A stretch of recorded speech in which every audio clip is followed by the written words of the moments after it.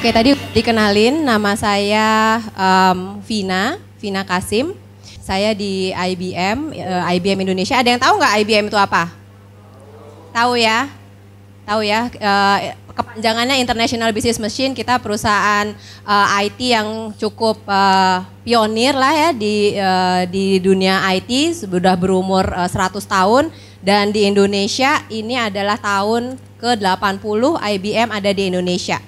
Jadi IBM di Indonesia itu lebih lama lebih dulu ada daripada Indonesia merdeka. Kita dari tahun 1937. Oke, langsung mulai aja. Nah, mungkin saya mau kenalin diri saya dulu ya, karena tak kenal maka tak sayang, jadi biar pada sayang sama saya, biar tahu nih ngomong sama siapa sih. Saya mungkin kenalin diri sedikit ya. Oke, nama tadi udah Vina Kasim. Saya seorang ibu-ibu, saya bersuami satu, ya satu aja lah ya. Kalau yang laki boleh 4 kan, kalau perempuan hanya 1 ya. Bersuami 1, kemudian anak saya 2, perempuan semua. Kemudian yang tentang saya yang terakhir, saya lulusan dari Universitas Trisakti, jurusan Ekonomi Manajemen. Ya, kalau dilihat dari sini, background saya ekonomi, tapi saya kenapa di dunia IT? Mungkin saya cerita sedikit kenapa ketertarikan saya dunia IT. Sebetulnya gampang-gampang aja sih, simple banget. Ujung-ujungnya duit kalau dari saya waktu pada saat zaman itu. Jadi di tahun tahun terakhir saya kuliah, jadi kan itu lagi bikin skripsi, itu udah mulai mau bikin skripsi, udah mulai jarang kuliahnya. Jadi banyak waktu luang. Saya pikir saya ngapain ya? Udah kerja freelance udah beberapa kali, misalnya kayak zaman saya dulu jadi SPG, jaga pameran rumah, mungkin juga sekarang masih ada ya, itu bayarannya lumayan. Nah, terus saya pikir saya ngapain lagi. Nah, terus pada saat itu saya ngelamar jadi asisten dosen. Asisten dosen, saya pilih adalah asisten dosen di lab komputer. Kenapa saya pilih itu? Karena pada saat itu saya lihat, saya bandingkan jadi asisten lab akuntansi dan yang lain, lebih gede bayarannya asisten lab komputer. Jadi ujung-ujungnya duit kan, ya udah. Saya pikir saya bisa ngajarin kayak gitu, ya udah saya ke situ aja. Nah pada saat itu yang diajarin belum zaman coding kayak sekarang, masih yang gampang, masih kayak gimana caranya pakai Office lah gitu ya, bikin spreadsheet, bikin pivot, bikin rumus dan segala macam, bikin paper, bikin words gitu-gitu lah ya. Karena pada zaman itu, nanti deh kamu tahulah saya kuliahnya zaman kapan. Pada zaman itu tuh masih kayak luxury banget gitu, nggak semua orang bisa. Jadi kayaknya saya pinter banget waktu itu. Nah kenapa juga saya tertarik mendalami itu, karena saya pikir dengan teknologi itu tuh bisa mempermudah hidup kita gitu ya. It's enabling our daily life gitu kan, apalagi sekarang kan dengan telepon macam gampang banget, which is itu IT gitu kan, ada teknologinya di balik itu semua. Nah, passion itu mungkin yang buat saya kenapa saya tertarik, karena ini saya pikir ini something yang dan teknologi itu terus update, ada perubahan terus, nambah ini, nambah itu, tambah ini, tambah itu gitu kan. Jadi menarik, sangat dinamis. Itu yang awalnya membuat ketertarikan saya juga di dunia IT gitu ya, selain ujungnya duit tadi gitu. Nah, kemudian nextnya, next di karir. Saya mau cerita sedikit karir saya. Tahun 95. Nah, udah mulai bisa hitung-hitung tuh ya. Ini tahun 95 merupakan salah satu tonggak sejarah saya. Di tahun ini, tahun 95 ada 3 kejadian penting di dalam hidup saya. Pertama, saya lulus dari kuliah tahun itu. Ya, bisa dihitung kan saya kira-kira angkatan berapa. Itu saya lulus tahun itu. Kedua, saya diterima bekerja di IBM di tahun itu sebagai profesional lah gitu. Maksudnya saya bekerja profesional. Sebelumnya saya sudah bekerja tapi kan kayak freelance, ngajar asisten dosen, bikin parsel apa segala macam gitu ya. Tapi ini profesionalism saya sudah mulai di tahun 95. Dan di tahun itu juga saya menikah. Ya, jadi ini tahun 95 merupakan tahun bersejarah buat saya. Ada 3 hal penting. Setahun kemudian saya punya anak yang nggak usah ditulis di sini. Ya. Nah, pada saat saya baru masuk IBM, pada saat itu saya masuk IBM sebagai belum jadi pegawai tetap. Saya masih istilahnya waktu itu kontraktor gitu ya. Saya jadi kontraktor untuk jangka 6 bulan. Saya kontraktor dalam jangka waktu 6 bulan. Pekerjaan saya back office, bukan yang ngurusin IT-nya apa segala macam, enggak. Back office saya ngurusin, misalnya salesnya udah jualan, saya ngurusin kontraknya mereka. Saya ngurusin kontraknya mereka, saya pesen pesen ordernya, misalnya mereka pesen server atau apa, saya pesen ke pabriknya IBM, entah di US, entah di Eropa, entah di mana, saya datangkan ke sini. Kemudian setelah itu sampai invoicing, nagih duit segala macam, saya datang ke customer, ke IPTN lah, ke Surabaya, kemana. Itu pekerjaan saya waktu pada saat itu. Dalam 6 bulan pertama, di 3 bulannya itu ada opening untuk posisi karyawan tetap untuk jenis pekerjaan yang saya geluti pada saat itu. Jadi saya ikut tes nih. Jadi saya bukan langsung masuk. Saya ikut tes bersaing dengan ada 20 yang lain. Nggak banyak sih waktu itu, 20. Tes, dari 20 yang keterima saya. Jadi kontrak saya belum berakhir, saya udah bisa masuk karena saya lulus tes dan segala macam. Saya masuk jadi regular employee. Kemudian di situ saya berkarir di situ, saya belajar ina itu seputar back office operation. Kemudian jadi team leader lah, mulai naik segala macam. Nah, di tahun 2000, jadi lumayan tuh saya belajarnya 5 tahun tuh di situ. Di tahun 2000, udah 5 tahun kemudian saya pikir saya udah mulai pinter nih, mulai agak sombong gitu ya. Saya udah tahu nih kayaknya operationnya kayak gini. Saya pengen belajar yang lain. Saya pengen masuk ke dunia IT benerannya. Saya pengen belajar mengenai teknologi IBM tuh punya apa sih? Waktu itu pada zaman itu IBM tuh banyak dikenalnya infrastruktur, hardware-nya, servernya, laptop, printer, pas segala macam. Jadi kita sales organization ya. Jadi saya pikir kalau saya mau maju, saya juga harus bisa di situ, di bagian itu. At least saya tahu mengenai produknya, saya bisa jualan dan segala macam. Jadi saya mengajukan ke bos saya pengen pindah dong, saya pengen ke sana. Ya itu juga nggak gampang, nggak asal pindah, kamu pindah nggak gitu, ada prosesnya juga. Saya harus interview sama yang kebetulan memang ada lowongannya waktu itu, dan saya memberanikan diri saya apply. Padahal saya nggak ngerti teknologi sama sekali gitu ya, nggak ngerti harus konfigur ini apa, feature ini apa, mau LPAR mau apa, saya nggak ngerti. Saya cuma bisa Excel sama Word doang gitu. Nah tapi alhamdulillah mungkin dia ngelihat saya berpotensi kali ya, saya diterima. Akhirnya saya pindah ke bagian brand. Waktu itu saya jadi product manager buat mesin AS400. Kerjanya apa? Adalah kerjanya gini, kalau ada klien kita perlu spesifik mesin seperti ini, saya maunya mesinnya bisa begini. Saya yang bantu konfigur. Nanti keluar konfigurasi mesin seperti ini. Kemudian nanti saya bikin pricingnya, bundlingnya, dan segala macam. Kasih ke mereka gitu ya. Nah di situ saya belajar technical gitu ya. Jadi lumayan agak ngerti nih. Terus habis itu pada saat di tahun 2000 itu waktu berjalan, kemudian mereka ada opening lagi. Di situ mulai IBM punya marketing gitu ya, ada posisi marketing. Sebelumnya nggak ada, spesifik posisi marketing tuh sebelumnya nggak ada. Jadi saya ada opening itu, saya apply lagi karena saya pengen belajar something yang baru. Kayaknya kalau marketing mah agak mirip-mirip sama sama background saya sebelumnya di ekonomi. Gitu ya. Kemudian saya jadi marketing di situ. Nah, saya jadi marketing. Jadi di dalam pekerjaan marketing itu kita belajar bagaimana go to market untuk ngejual produk yang kita punya. Jadi kita harus tahu dulu pertama produk kita seperti apa sih, gitu kan? Produk kita apa, keunggulannya apa, kita harus tahu SWOT analisisnya, strength, weakness, gitu ya. Threat-nya juga seperti apa, itu kita harus tahu. Dari situ baru kita bisa menentukan, oke, kalau terus udah gitu yang kedua, kita harus juga tahu target segmen kita siapa sih, gitu kan. Jangan nawarin jangan sampai segmentasinya juga salah. Mau nawarin pisang, biasanya mungkin ke yang gampang kalau kebun binatang pisang makanannya monyet, tapi kita kasih ke gajah ya mungkin dia nggak makan, atau kita kasih ke harimau gitulah kurang lebih ya. Jadi kita juga harus tahu target segmennya siapa. Jadi itu juga saya belajar gitu kan gimana caranya. Sampai berlanjut saya jadi marketing di situ. Singkat cerita di tahun 2007. Di tahun 2007 ini saya merupakan salah satu tahun penting juga karena saya dipromot. Tadinya kan saya hanya marketing untuk AS400 hanya untuk hardware di Indonesia. Di tahun 2007 saya dipromot, saya pegang marketing untuk hardware di ASEAN. Jadi bukan hanya satu Indonesia tapi 6 country ASEAN. Ya. Singapura, Malaysia, Thailand, Filipina, Vietnam, Indonesia, saya cover itu. Di tahun 2007, pengalaman baru lagi tuh saya, karena beda setiap market ternyata. Kalau di Indonesia cara ngejualnya begini. Di 2007 pada saat itu juga saya mendapat kesempatan saya di hijack sama another IT company. Jadi pada saat itu saya pindah ke company yang lain. Saya pikir ini opportunity yang bagus. Jadi saya pindah pada saat itu. Pindah keluar. Kemudian di 2009 setelah saya belajar di company yang lain, saya 2009 dipanggil lagi ke IBM. Saya disuruh ngurusin software. Jadi belajarlah saya software. Di situ saya membesarkan software karena kita mau fokus di software, ya.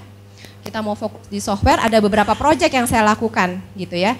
Misalnya kita bikin market awareness-nya seperti apa. Kita bikin buku mengenai database-nya IBM gitu kan. Kemudian yang bisa kita dibaca oleh khalayak ramai, kita bikin newsletter, kita bikin freeware CD, pada saat itu masih CD lah ya. Kita bikin freeware CD yang bisa kita bagikan, semua orang bisa coba dengan mudahnya gitu ya. Salah satu project seperti itu. Sehingga kita melihat tingkat awareness dari masyarakat yang lain seputar produk kita bertambah. Oke, kemudian di 2014 saya mendapat kehormatan untuk masuk ke mendapatkan training, leadership development training untuk marketing yang berkumpul dengan sekitar 30 marketing profesional dari semua IBM worldwide. Kita dikasih assignment setahun, saya ke New York 2 kali waktu itu karena assignment ini ada project dan segala macam. Kemudian setahun setelah itu tadinya saya hanya megang satu brand aja software. Setahun setelah itu saya masuk ke senior management. Saya dipercaya memegang marketing di IBM. Jadi impact-nya langsung begitu dapat training leadership, dipercaya, kemudian saya masuk ke senior management gitu ya. Nah, intinya apa yang dari sini yang saya pengen teman-teman sini semua dapat gitu ya. Intinya pertama, kalau dilihat cerita saya mulai dari bawah gitu ya. Saya mulai dari bawah, dari awal sekali sebagai kontraktor sampai akhirnya mungkin range waktunya memang agak lama kalau dilihat ya, 20 tahun ya. Sampai saya ke level senior management. Tapi dari situ kita belajar gitu ya. Saya ingin teman-teman tetap belajar, jangan takut untuk belajar, jangan pernah berhenti untuk belajar dan selalu mengambil kesempatan. Karena kesempatan itu nggak datang 2 kali. Kayak tadi saya bilang, saya lihat ada kesempatan saya bisa masuk ke brand, saya ada bisa pengalaman cari di company yang lain, seperti itu. Tapi tentu saja harus dengan calculated risk lah gitu ya. Jadi jangan berhenti belajar, jangan melewatkan kesempatan hanya datang sekali. Dan tunjukkan yang terbaik gitu ya. Selalu lakukan yang terbaik, passionately, wholeheartedly, karena dari situ yang terbaik juga lah yang akan keluar, which is itu pengalaman di saya. Kedengarannya klise, but it is true gitu ya, kejadian. Kemudian mungkin yang satu lagi, yang saya juga ingin cerita adalah gini, di IBM kalau tadi ceritanya kita dengan women gitu ya, di IBM itu tidak ada perbedaan, semua punya equal opportunity, jadi IBM sangat berkomitmen untuk diversity.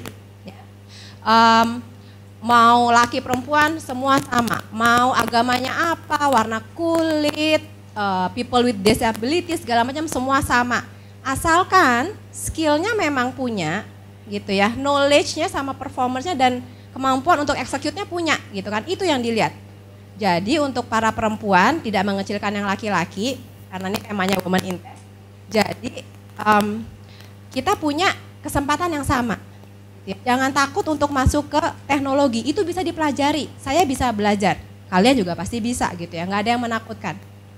Ya, kalau dilihat dari sini sejarahnya di tahun 1899 IBM itu mulai mempekerjakan perempuan black women pertama, ya. Kemudian kalau tahun 1914 dia punya act, sebelum ada American Disability Act dia sudah mempekerjakan disability person, sampai akhirnya di tahun 2012 kita punya presiden CEO pertama perempuan di IBM adalah Ginny Rometty yang masih menjabat sampai sekarang. Itu di luar negeri ya, maksudnya itu di IBM worldwide. Nah kalau di IBM Indonesia sendiri gimana? Nah ini kalau kita lihat kurang lebih profil perempuan-perempuan di IBM. It's look smart, intelligent, fun gitu ya. Kalau yang dilihat yang ada mbak yang rambut panjang ini, nah ini kalau mungkin teman-teman kenal, beliau adalah Betty Ali Syahbana.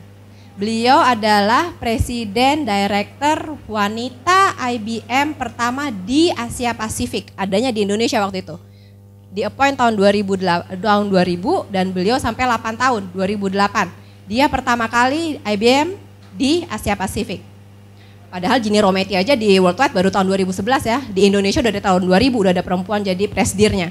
Dan sekarang dia juga masih aktif di dunia di industri lah. Terakhir dia ikut jadi juri KPK atau apa waktu pemilihan waktu itu.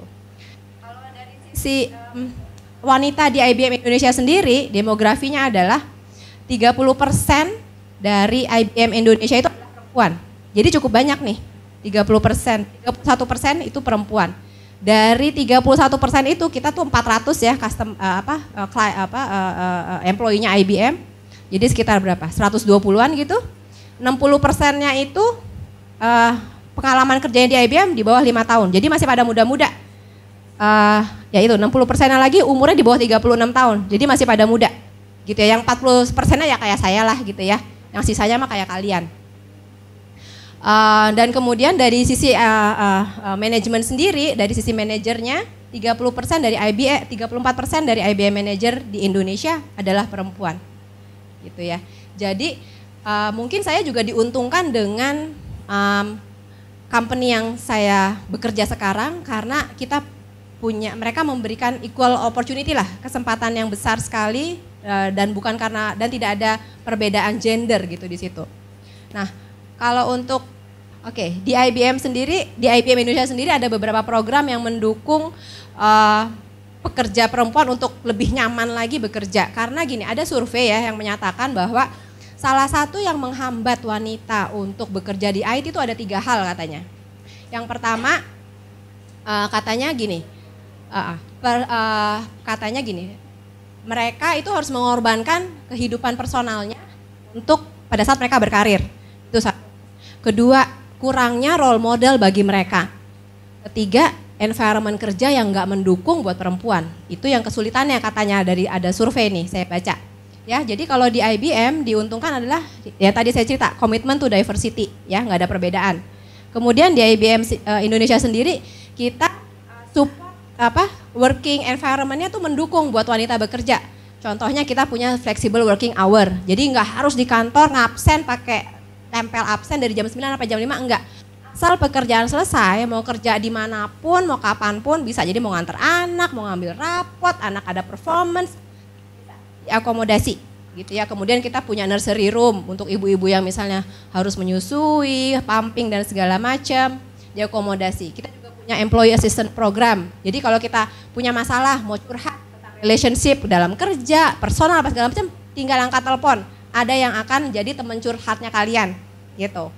Kemudian kita punya women dialogue, mau ngomongin masalah bisnis, teknikal, beda-beda topiknya. Atau mau ada kelas make up juga kita suka ada kelas make up, menjahit lah apa segala macam.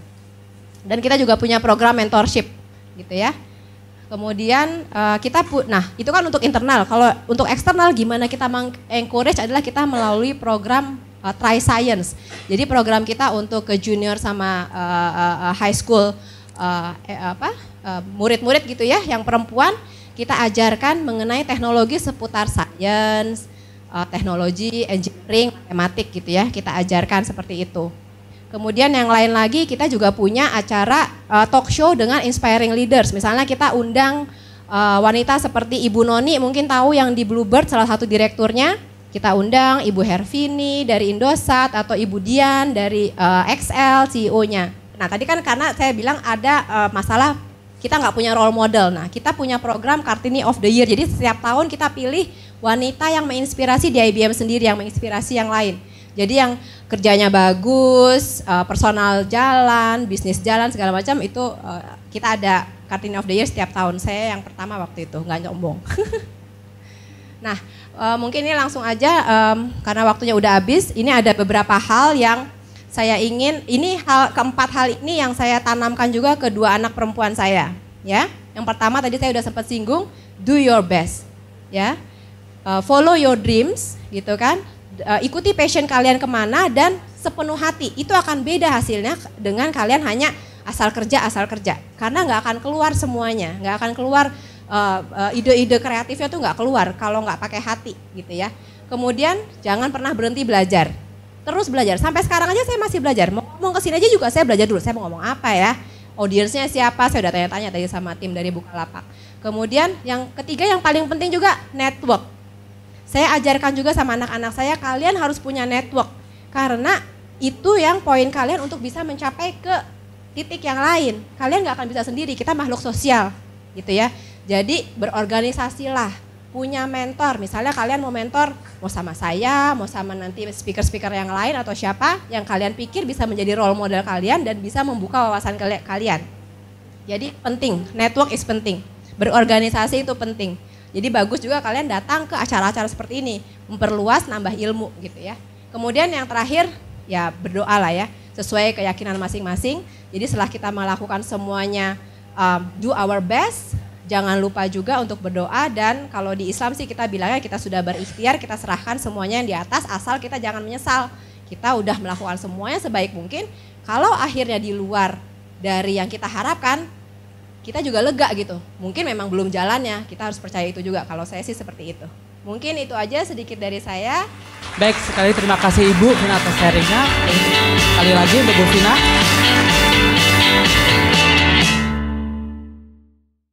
Buka aja Bukalapak.